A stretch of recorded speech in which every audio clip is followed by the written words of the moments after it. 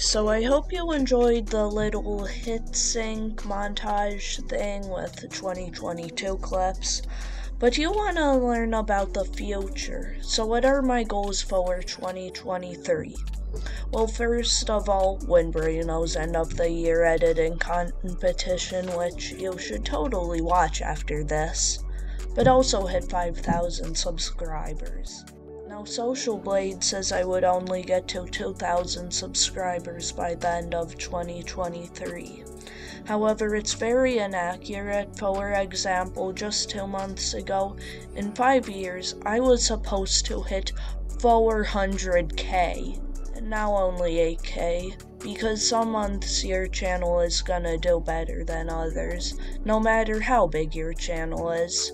So that's why I believe 5,000 subscribers is pretty reasonable for 2023, but you never know. Anyways, thanks for watching to the end of the video. Comment your 2023 goals and subscribe.